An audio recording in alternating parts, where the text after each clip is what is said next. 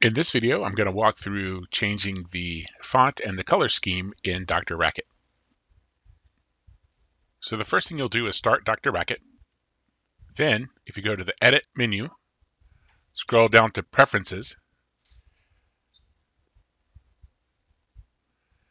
and then in the very first tab is the Font tab. So you have a couple of different things here. You can change the font however you want. You can also resize it. And so here I'll resize it to a large font just so that it's easier to see with the videos. And then I can say OK. And now you can see I have this larger font. Now that change is permanent until you change it back. If I close and restart DrRacket, you'll see that that larger font size is still set. Another thing you can change is the color mode of your editor.